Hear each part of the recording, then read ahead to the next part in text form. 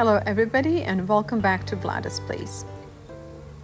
Since my childhood I wanted to become a beekeeper, so recently I've received my first colony of bees. I am totally unexperienced beekeeper, and in this particular case I was also unprepared. As you can see, the only thing that I had was a box and 5 frames.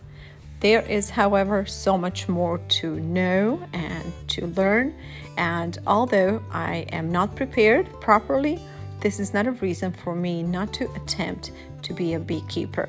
And so this series of videos is here to share with you some of the lessons I learned and struggles I faced. Here, I put the stones so in case they fall in, they could climb up, get dry, and leave again. I'm setting this dish under a tree with the automatic sprinklers, so the dish will be refilled every other day. Coyotes will probably come and drink all this water. Since the colony came without the honeycomb, I knew that I needed to provide food, so I started with a dish of honey, and soon I found out that I needed to provide sugar water for them. And this is a bird feeder, or bird water dish actually, that I provided sugar water in. Soon bees were swarming all around it, and before you know it, they were pushing on each other, and some of the bees were getting inside the dish and getting drowned. So this definitely did not work. So I went back online to find out what was the quickest and the cheapest and also effective way to temporarily feed the bees.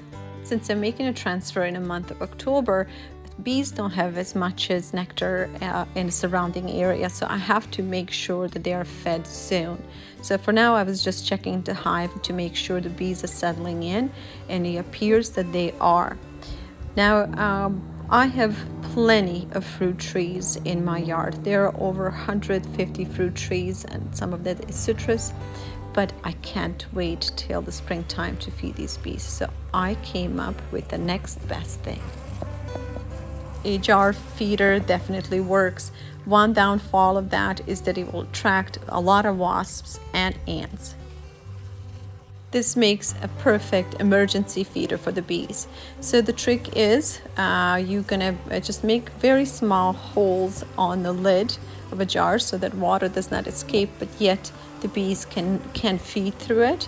The ratio of sugar and water is 1:1. And you have to make sure that you position your jar so that bottom of it is accessible to bees.